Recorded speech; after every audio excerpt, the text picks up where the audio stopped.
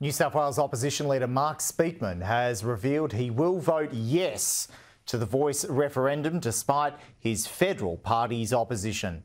He says it's a proposal for a purely advisory body on behalf of Indigenous Australians, who are far and away the most disadvantaged people in our nation. Mr Speakman made it clear it was a personal view and not his party's decision.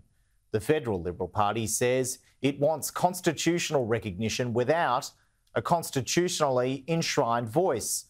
Prime Minister Anthony Albanese praised the Liberal leader in New South Wales for his clear statements supporting the Voice. I congratulate Mark Speakman, the leader of the coalition in New South Wales, the opposition leader, for his very clear statements that he will be voting yes and supporting yes in the referendum campaign, following on from Dominic Perrottet's support for a yes vote